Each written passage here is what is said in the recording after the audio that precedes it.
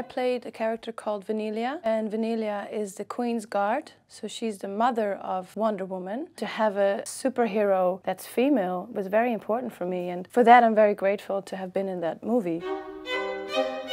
If I could be the Greek goddess, I think I would choose Aphrodite.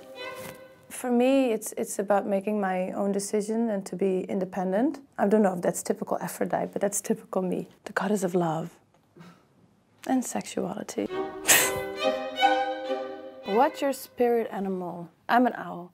What's your favorite pop song? Crazy in Love. How do you physically see yourself? I'm not about the outside, but the inside. What movie reflects you the most? Into the Wild. What would you rather be doing on the weekend? Work on my garden. Your friend is a social misfit and could clearly use some help. Your plan is to, well, I think I'm gonna cook him dinner and tell him everything is going to be all right. As a goddess, which magazine would you like to be on the cover of? Vogue, of course. What's most likely in your Dior bag? A mirror.